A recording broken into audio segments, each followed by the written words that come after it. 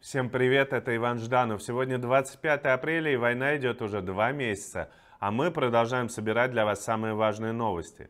Вы узнаете сегодня о том, что российская армия атакует под Изюмом, зафиксируем, что Макрон победил на выборах во Франции, что Италия готовит гаубицы для поставок в Украину, и вы удивитесь, почему на Алину Кабаеву не хотят накладывать санкции. Но, конечно, главная новость утра – это пожар на 2 нефтебазах в Брянске. У нас есть видео.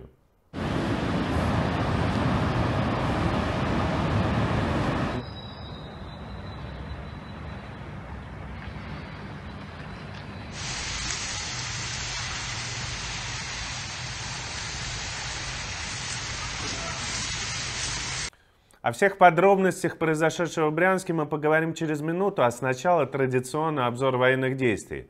Российская армия продолжает атаки на Восточном фронте по 3 основным направлениям. На юг, юго-запад от Изюма, в сторону Лимана и Кременной и на Попасную. Но несмотря на значительные усилия, заметного продвижения путинской армии мы не видим. Давайте посмотрим более подробно на район основного удара. Южнее Изюма российские части продвинулись до Дебровного и Курульки, а на западнее дошли почти до Великой Камышовки. Общее продвижение от 10 до 15 километров за несколько дней. Вероятно, целью здесь остается Барвинково, чтобы затем пытаться окружить группировку в Славянске. Интересное событие происходит на окраинах Харькова. Здесь после нескольких украинских контратак вся группировка путинских частей оказалась в сложном положении. От остальных войск их отделяет река Северский Донец. Несмотря на то, что первая атака Украины на казачью Лопань была отбита, можно ожидать вытеснения всех российских войск из этого района на север. На Южном фронте, по данным украинских властей, российские силы готовят атаку на Кривой Рог, для чего концентрируют технику и личный состав южнее Нововоронцовки. Учитывая, что путинских частей здесь довольно мало, эта информация выглядит пока не самой уверенной, но к тому же вряд ли российская армия рискнет проводить атаки сразу на 2 фронтах после неудач первого этапа войны. К тому же чуть южнее российским частям надо отбиваться от атак украинских сил. На выходных сообщили об освобождении сразу 8 населенных пунктов. Украинцы вплотную подошли к Чернобаевке.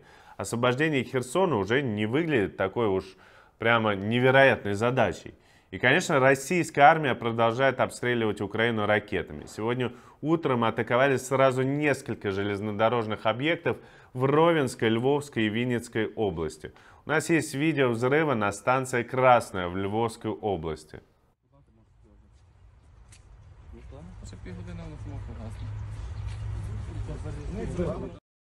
Сообщают, что эти удары могли быть нанесены ракетами со стратегических бомбардировщиков, но еще раньше появилось фото из Севастополя, на которых ракеты «Калибр» загружают на борт подводной лодки «Великий Новгород». После потери крейсера «Москва» Черноморскому флоту стало сложнее запускать «Калибры». Вот теперь, видимо, будут использовать и подводные лодки.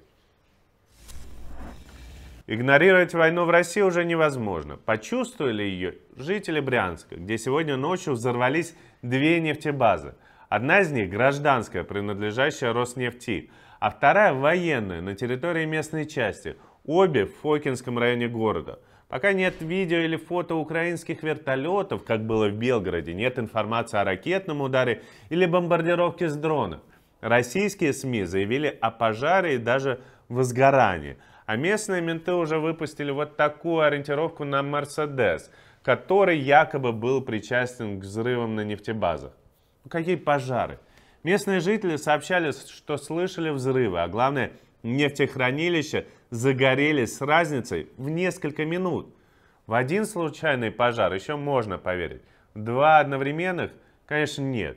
Что солдаты покурили одновременно не в том месте, прям вот сразу же и все взорвалось? Бред, конечно. Можно предположить, что это была украинская атака с беспилотников, потому что отправлять вертолеты на 100 километров от границы было бы уже слишком рискованно.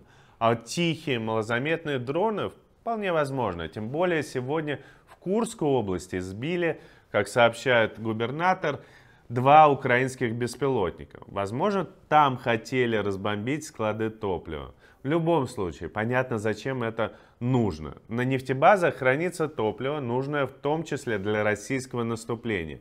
Понятно, что можно быстро подвести новую солярку. Понятно, что нефтебаз у России много, но тем не менее не забывайте и про психологический эффект. Война реально пришла в Россию, и в приграничных областях люди паникуют. Ведь одновременно с этим местные власти ничего нормально не объясняют. Но и это еще не все. Что произошло в Брянской области? Там же сошел с рельс локомотив. У нас есть фото. Власти сообщают, что полотно было подмыто водой. Не, ну конечно, мы знаем, что дождик вредит железной дороге, но чтоб еще поезда падали от дождика, такого мы не видели давно, да и тут в Брянской области. Ну, конечно, нет. Не держите людей за идиотов. Financial Times со ссылкой на 3 источника в Кремле сообщает, что Путин потерял интерес к мирным переговорам с Украиной и теперь собирается захватывать территории. Собеседники издания уточнили, что Путин верит всему тому, что ему говорит пропаганда. А уничтожение крейсера «Москва» окончательно сделало переговоры невозможными. Они реально без шуток написали, что Путин был в ярости, когда узнал про крейсер «Москва». Путин был в ярости, это мем из интернета. Путин был в ярости, когда убили Немцова, Путин был в ярости, когда узнал, что напал на Украину. Ну что за бред? У него изначально был план захватывать Украину, он все про это знает. За исключением, может, на Запад он не хотел идти. Этот план не изменился. Никакие переговоры его серьезно не интересуют. Он отправил туда Мединского, блин. Все это для отвлечения внимания и только. И, конечно, Путин всегда в курсе своих планов. А тут статья совершенно какая-то странная мне показалась. Ну, как будто бы Путин ничего не знает и верит своей же пропаганде. Ну, бред же. Wall Street Journal пишет, что США не решаются ввести санкции против Алины Кабаевой, потому что она мать 3 детей Владимира Путина, и это может разозлить Путина.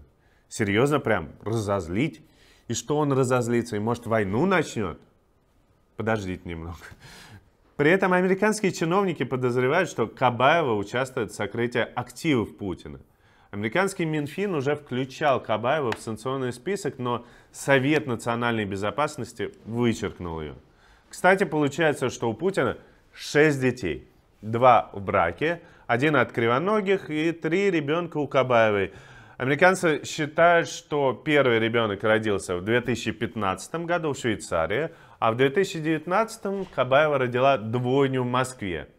Вот такие вот скрепы. Это, конечно, вся правда о Путине, вся правда о том, сколько у него семей, сколько детей. Это могло быть его личным делом, конечно, только проблема одна. Она глава национальной медиагруппы. По сути, главный пропагандист, под которым подчиняется огромное количество пропагандистских каналов. И все ее имущество, это имущество Путина. И, конечно, она должна быть во всех санкционных списках чуть ли не первым номером. Эммануэль Макрон победил на выборах президента Франции во 2-м туре. Напомню, что его соперником была Мари Ле Пен, которую напрямую связывают с Путиным. Оставшиеся голоса еще считают, но в целом Макрон набрал больше 58% голосов и выиграл с большим отрывом. Ну что ж, посмотрим теперь, как его изменится риторика по отношению к Путину. Будет ли он жестче или продолжит звонить по телефону. Украину посетили госсекретарь Энтони Блинкен и министр обороны Ллойд Остин. Вместе с Зеленским они обсуждали военную помощь, санкционную политику против России, финансовую поддержку и гарантии безопасности. Тем временем газеты «Република» и «Карьера делла Сера» сообщают, что Италия готовит мощный пакет вооружения для отправки в Украину. В него войдут самоходки Сидам-25, гаубицы М109 и ПЗХ-2000.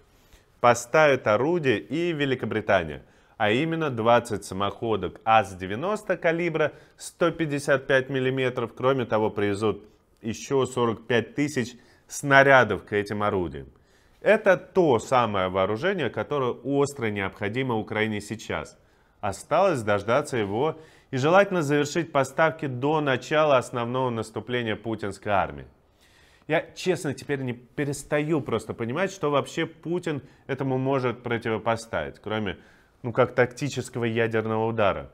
Но даже он никоим образом вообще не приблизит его к реализации тех целей, тех преступных целей, которые он себе напридумывал и поставил. Оставайтесь с нами, напишите в комментарии, что вы думаете по этому поводу, вашу позицию, мы читаем все. Поставьте лайк этому видео, распространите видео в соцсетях, и мы продолжим вам рассказывать правду. Не забывайте про вечерний эфир в 19 часов, а мы увидимся завтра.